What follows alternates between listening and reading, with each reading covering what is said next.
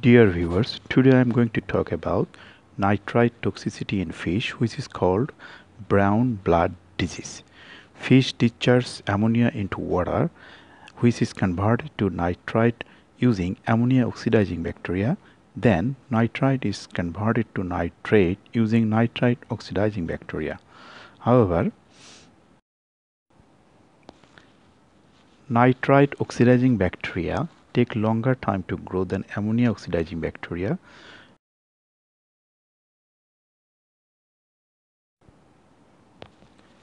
Thus, if ammonia availability is high, nitrite concentration increase, which is called nitrite spike.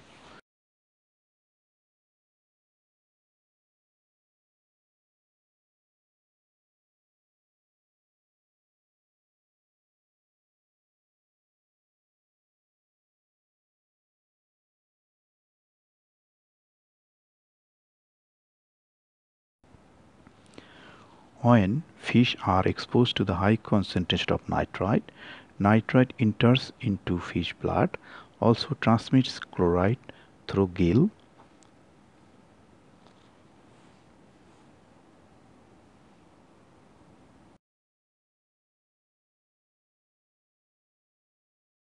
After entering into blood, nitrite and chloride oxidize ferrous state of haemoglobin to ferric state of haemoglobin. This is called methaemoglobin.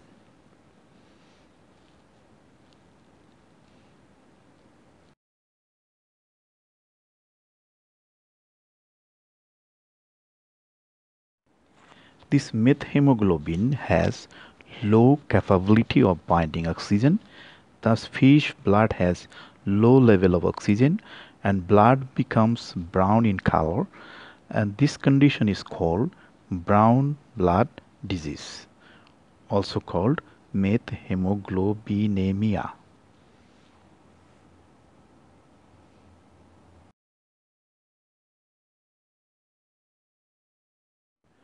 The clinical signs of brown blood disease are brown blood, fish become lethargic, and gill is damaged and muddy gill, and also mucus production into the gill and skin, and fish may die eventually if it is untreated.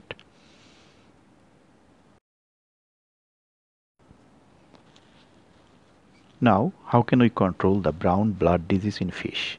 We have to reduce the feeding rate, we have to reduce the protein content in the feed, we have to exchange the water if the nitrate level is more than 2 ppm, and if needed we need to add sodium chloride or salt. The dose is 1 gram per liter, which is 1 ppt.